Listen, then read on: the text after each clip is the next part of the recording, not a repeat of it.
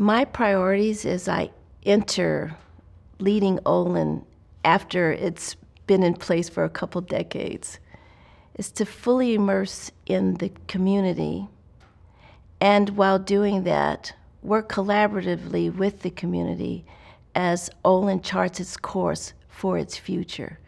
Olin's had the benefit of starting out with a clean slate, shaping the future of engineering education. What should that look like?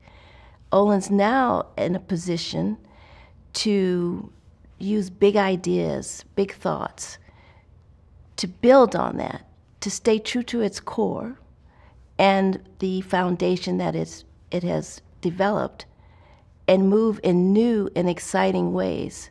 Because part of the model that Olin has is constant innovation, constant change towards the improvement, enhancement of engineering education. We're at the moment to take that to another level.